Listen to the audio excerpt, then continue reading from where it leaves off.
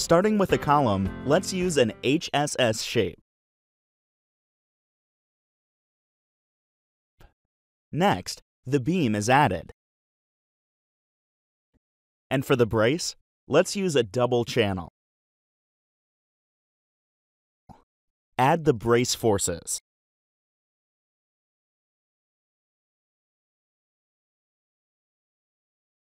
For now, let's deselect the right, left, and top drawing views.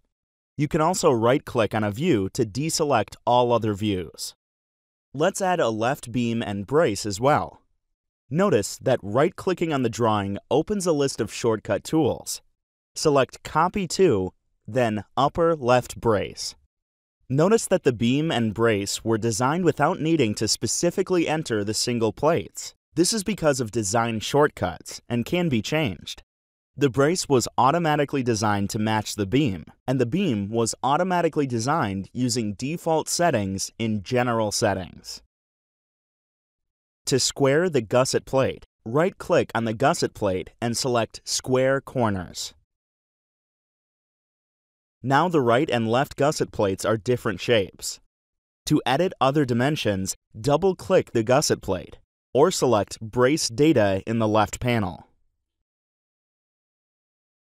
Here are the two dimensions that were edited when squaring the corners.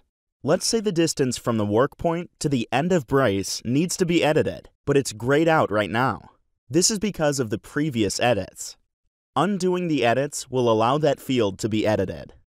Apply this edit to immediately update the drawing and the calculations.